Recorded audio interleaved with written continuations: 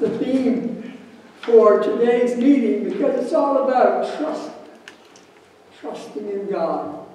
We're going to read in Genesis chapter 12, verses 1 to 9. This is a story of the beginning of Abraham's journey with God. And I believe we can draw some lessons from Abraham's journey that will help us in our spiritual journey in this world. And so we're going to read these verses, and later I'll take a few words to say about the text. Now God is talking to Abram. Here's what he says. Now the Lord had said to Abram, get out of your country, from your family, and from your father's house, to a land that I will show you. I will make you a great nation. I will bless you and make your name great, and you shall be a blessing.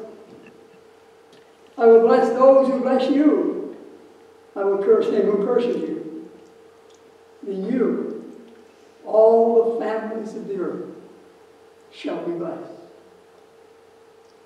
So Abram departed, as the Lord had spoken to him.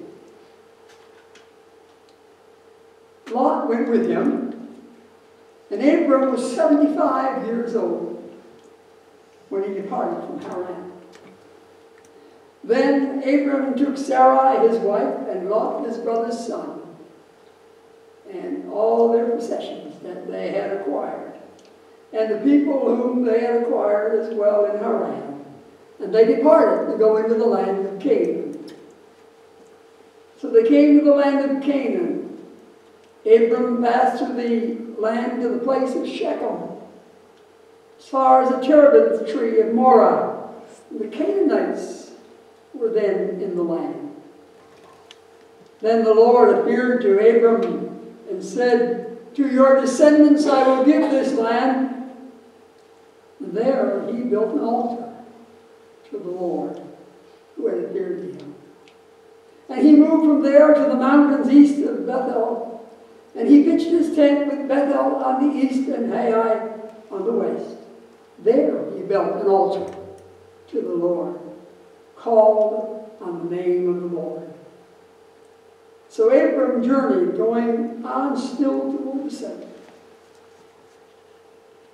May God bless this word to our hearts as we look at Abram's journey in a few minutes in our meeting.